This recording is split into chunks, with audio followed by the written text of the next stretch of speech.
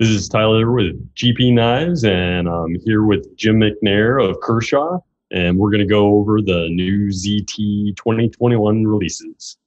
So, Jim, first up, I'm going to hit you up and ask, what is your pocket carry today? So today, actually, I have the ZT 0707 in my pocket. Nice. And that's kind of become a go-to for me, especially being left-handed. I like the, as ugly as it is to reverse the clip, this one works pretty well for me. So it tends to be between that and lately I've been carrying one of the new composite dividends. Oh, very cool. Depends on the day. That is my daily carry today. I got the M390 dividend. It's great EDC. Yeah, we like that one. It's kind of slim and easy to carry, kind of leakish, honestly. Yeah, that's what we've said that a lot. It's sort of a modern take on the leak. So let's jump on into the new ZT for 2021. What do you got for me? Okay, so first up, I'll show you kind of our new flagship knife. And I will apologize in advance. This sample is not 100% correct. We're a little ahead of schedule right now, but this is the 0762.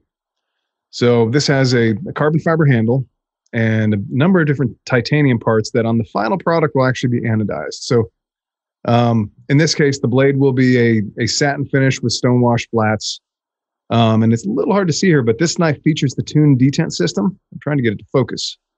And so you can see there's actually two layers here. There's a top layer of metal here that's titanium.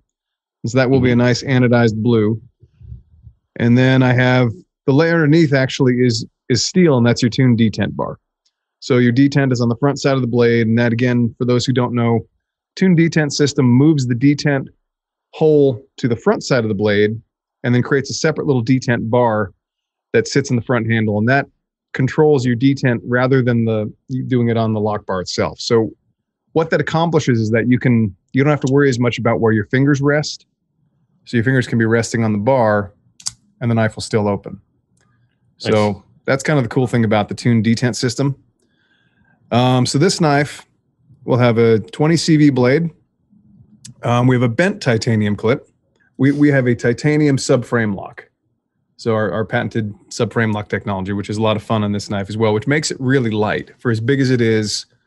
Again, it's got that full carbon fiber scale. And again, it will be a black carbon fiber, so it'll look a lot more like this side here. Sure.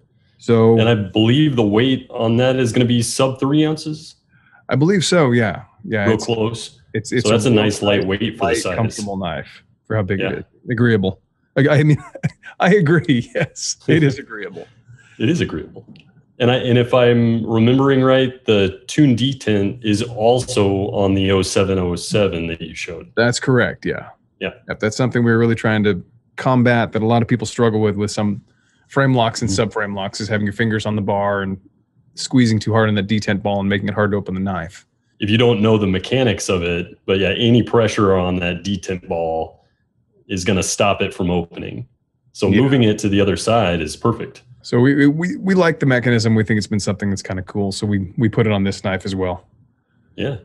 So that's going to have an MSRP of $400. And yeah, that is the 0762. Next up of our new knives is something that I'm really excited about. We've wanted to do this for a while.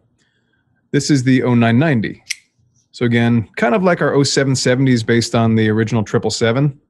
This is based on the 999. So there's a couple of interesting things about this knife. And again, this is a prototype, and you can see this will be a black piece instead of a shiny one. But overall, this prototype is very much correct. So this is meant to be, I wouldn't call it value priced, but it's not going to be the most expensive thing we make. It's going to have an MSRP of $275. So it's a few bucks more than, say, like a 770 or an 0450. But it's got a lot of really cool things going on. So we worked really hard to try to keep that same kind of look and feel as the original 999, but to make this easy to carry, relatively slim, and relatively light.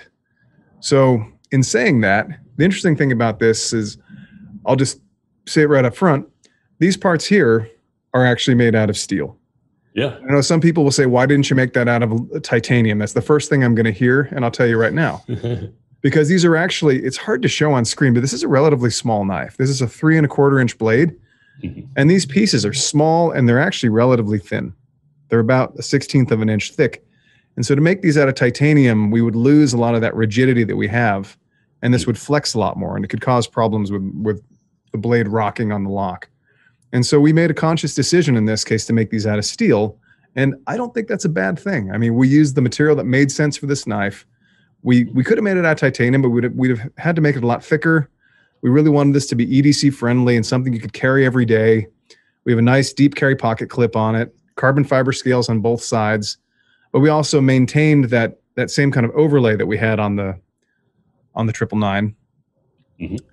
And so it really maintains that look and feel. You know, we put a hole in the blade instead of the big carbon fiber inlay. We have zero tolerance. We have zero tolerance. It's going to be molded right into the back spacer. So we have the logo up here. Nice. And again, just a neat EDC friendly knife. It's running on KVT ball bearings.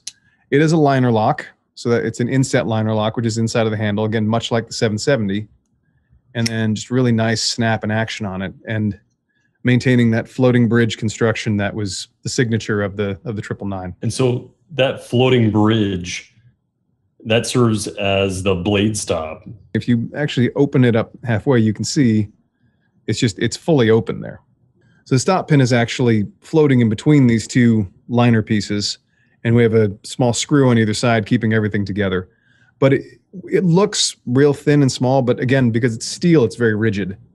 Yeah. So it's structurally everything it needs to be.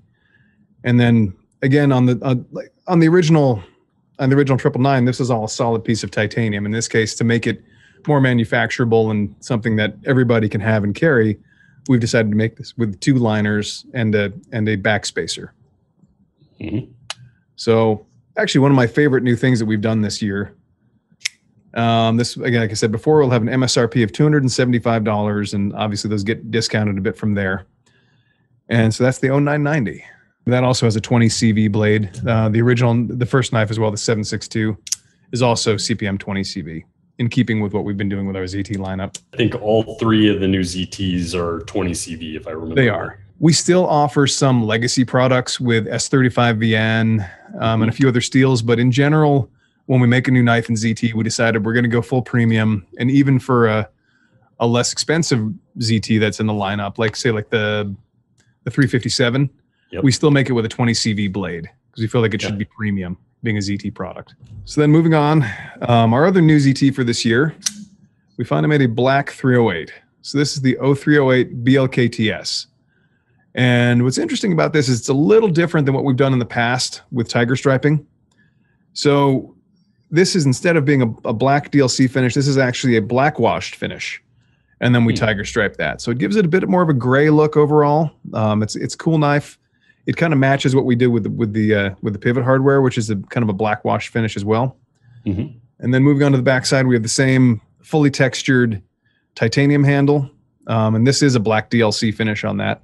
It's a nice, durable, good finish. We have a reversible pocket clip. And again, that has the same 3-hole pattern where you can fit some of the aftermarket clips out there on the market. So I think Starling Gear does some. I know Steel Flame has done them. There's a number of different companies that do aftermarket clips for these knives, and you can get them, and they'll fit that 3-hole pattern. Front handle is a black G10. Again, nice and deeply textured. And it's running on KVT ball bearings. And for anyone who isn't familiar with the 0308, one of the cool things we did with this knife is if you look at the backside, we actually have wrench flats. It's custom pivot hardware that we make in-house, but we have flats on either side of this large disc, and so you can actually adjust this with a 1/2-inch combo wrench, or if you're in a pinch, you could use an adjustable wrench, like a crescent wrench. So it makes it really easy to adjust in the field if you ever have a loose pivot. And again, just a cool, big, solid knife. Throwback for ZT, back to our roots. And this has a $400 MSRP. Yeah, kind of throwing back to the original 300 series. Yep, exactly. And this is really meant to be an evolution of the 300 series. It's meant to be kind of our take on what would we do if it was designed today. And real quick, just so people can see, this is the previous production of the 0308 in the, I believe it's Desert Tan, and then a Stonewash Coyote Tan or something like that. Coyote Tan, yep. And then plain tie on the back. Yep. And so that's what we have for the ZT lineup this year. Very nice. It all looks good. Can't wait to get my hands on it. Yeah. I really am excited to see all the new stuff, some great stuff in the Kershaw and ZT lineup. And I'm glad that you could join us, Jim, and show us all the cool stuff. Oh, thank you for your time and have a great day. Yeah, you too. If you like what you've seen today and you'd like to see more, subscribe to our channel and like the video below, and follow us on social media for updates on all new products.